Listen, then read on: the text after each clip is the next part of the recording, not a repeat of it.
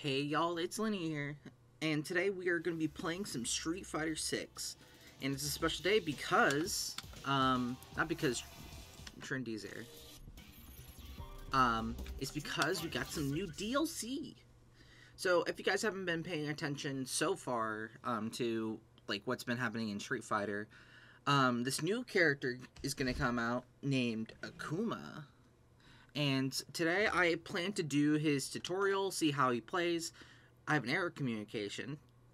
Story of my life.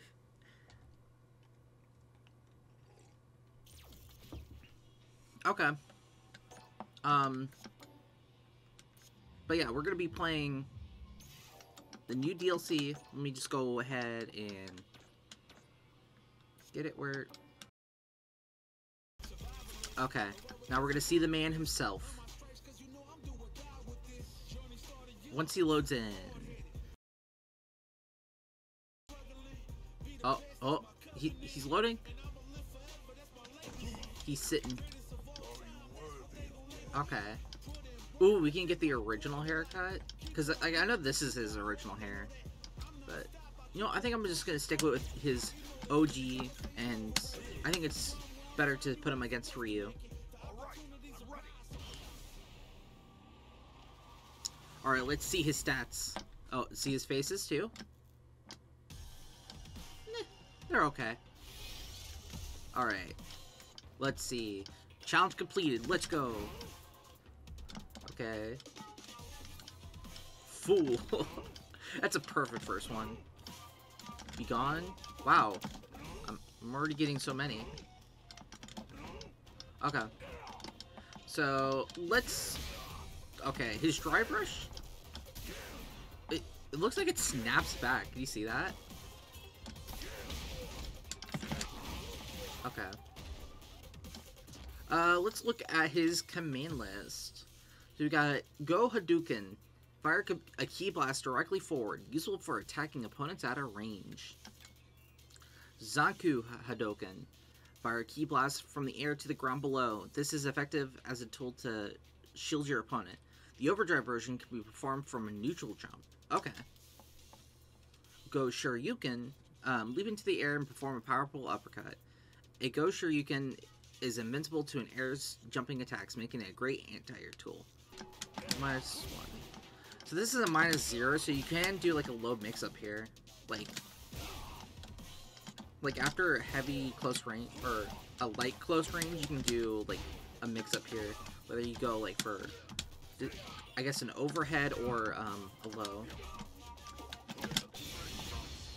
Oh, that was one of his supers. I accidentally did. Okay. Let's look at his other moves. His Tatsumaki Zankiyako. I am not pronouncing these right, and don't expect me to. Just be nice on me. Unleash a series of roundhouse kicks while moving forward. Useful in combos as well for sending your opponent flying away. So this is like the normal Tatsu. So I think... Can you not combo off of it? Can you only pop it off the heavy? Oh! So this is light. This is his, medium. And then his heavy just goes straight upwards. Okay. I thought it was only his EX, but apparently not.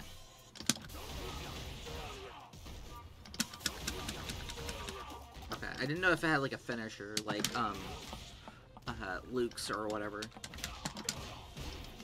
So let's see if we can...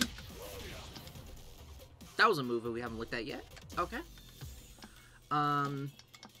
Aerial. A Tatsu can be... I'm just gonna say Tatsu. A Tatsu can be performed in the air during a jump. Useful for changing jump trajectory or to finish up combos. And then... Adamant Flame. A quick thrust engulfed in flame, useful for exploiting an opponent's opening, or in combos. Okay.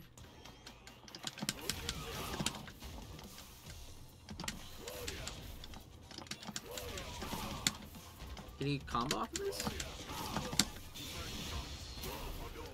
Okay.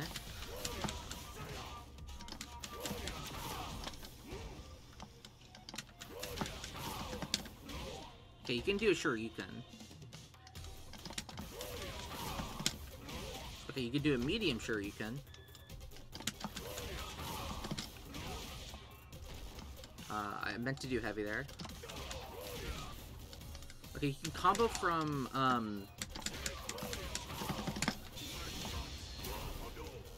you can combo from, from crouching heavy punch into this. So, you can do crouching heavy punch.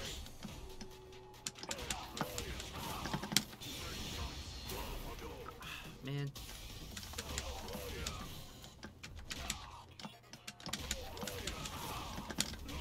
Yeah, you can do something like that where you go crouching heavy punch, adamant flame to Shoryuken. So that's kind of cool. Okay, that's a lock. Or not lock, but... Ooh, what's this kick? And that's his back kick. Okay. Well, we'll look at those moves later. But, okay. Now, ooh, this is going to be the big one. Demon Raid. So we got a no input one, punch one, kick. You charge down? To do another one. Mix this in with another raid to keep your opponent guessing. Oh, it's a ground drop. Okay. Demon goes Zayaku. Okay, so you can do the fireball after that.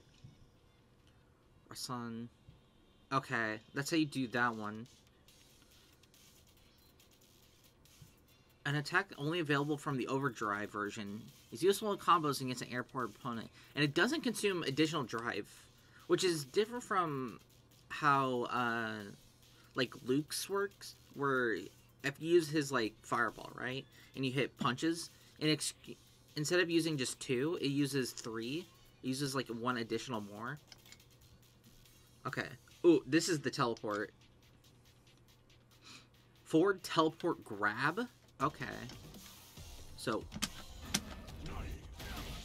Okay.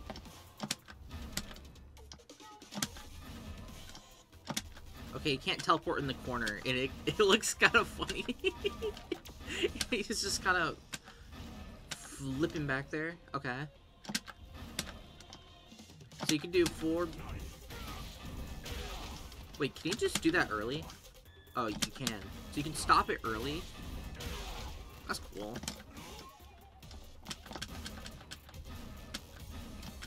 How much startup does it have? Oh, I can't act for a whole second. Wait. So, like, in Demon Raid, what is... We got your kick, we got your... So the kick is not a overhead, as you see in the attack thing. So this is not an overhead. So you still can block this high. So that's good. So, and also the hold down.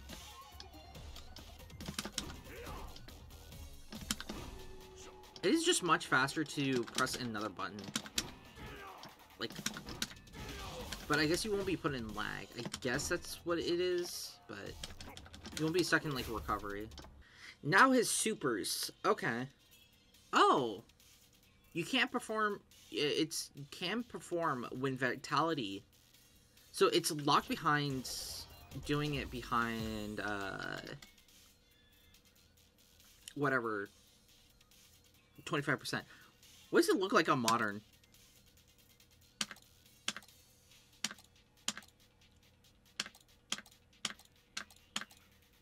So all those memes about one button, Raging Demon, it's not a thing. And which I'm kind of glad for. Okay, let's see if we can do it first try. Oh, I pressed, pressed the wrong button. There we go.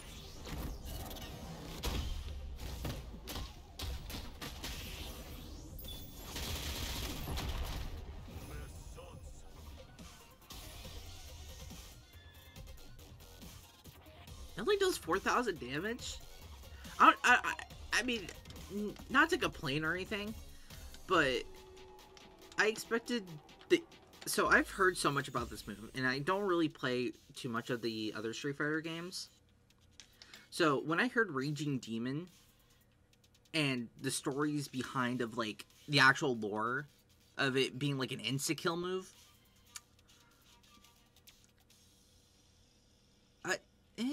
and also it's behind a 25% vitality thing.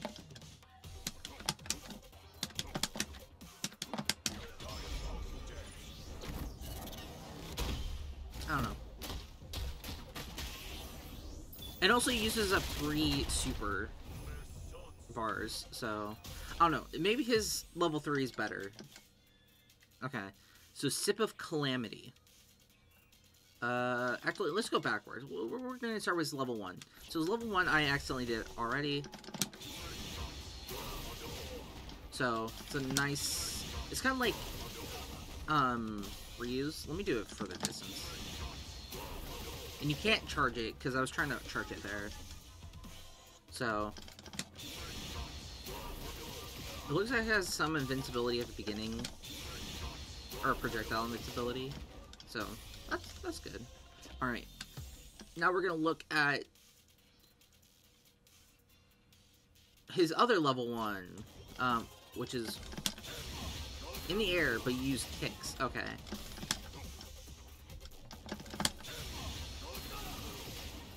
Does decent damage. So, I think it looks cool. I don't know, it's just, it looks like... Well, good thing I didn't accidentally hit that. Okay. Empria's End. Turns the Sastui no Hado into a powerful flame, piercing the opponent. Opponents are open to a follow-up attack. Ooh! So is this kind of like, Marissa's, where it pushes them to the corner?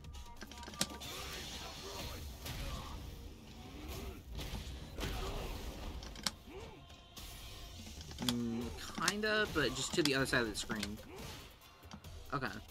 And I don't think there's any way I can get to the other side fast enough. Is there? Let me try doing, like, a heavy Tatsu. Or... Oh, I could probably do that for a mix-up.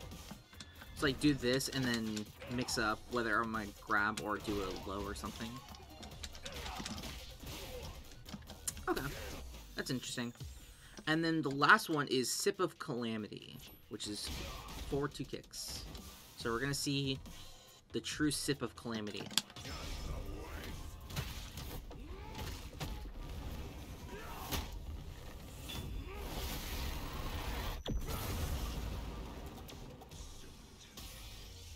Owie! Okay. So that was the... That was kind of cool. I want to see it again. Okay. And punch. Oh. God, he looks dead there.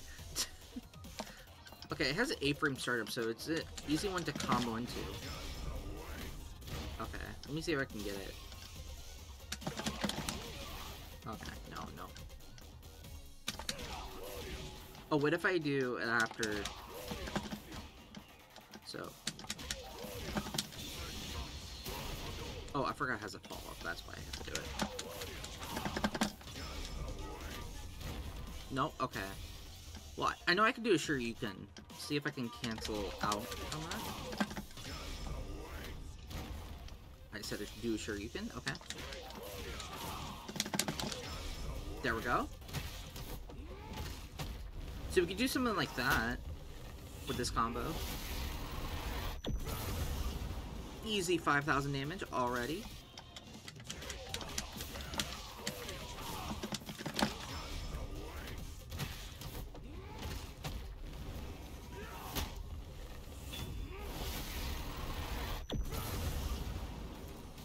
Alright, there's my day one. That's my day one combo. That's what I'm going to take with it.